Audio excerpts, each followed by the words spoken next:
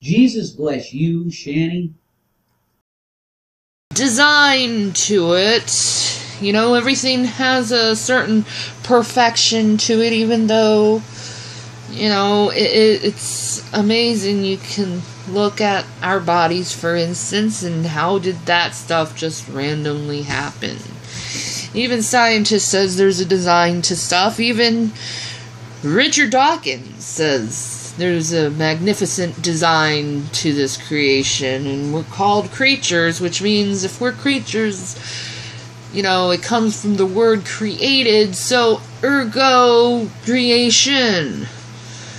You look at human beings and you see a significant difference from us from the other animal kingdom, but yet you think it just randomly happened that we became this intelligent, and then you're so egotistical that you think anyone who has a different point of view is stupid, even though you're the one who's believing things that you're told, because that's what secular education is about.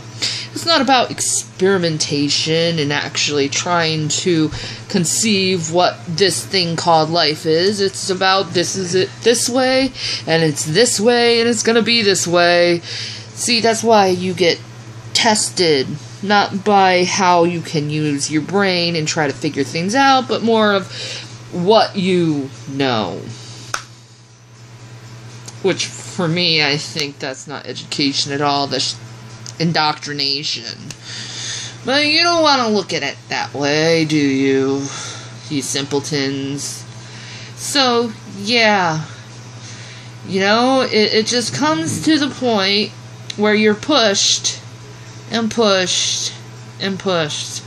And you see blasphemous scenes about your God, and you have people tell you over and over again, your God is evil. Even though if my God was evil, why is my God not striking you dead for being condescending pricks? You're still alive. You're not quite dead yet. But my God is evil, even though he's being long-suffering and not killing you. He's letting you live your life out.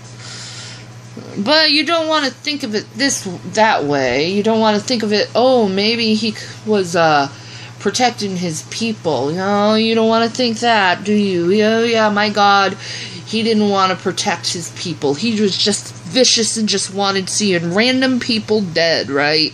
Jesus bless you, Shanny. Jesus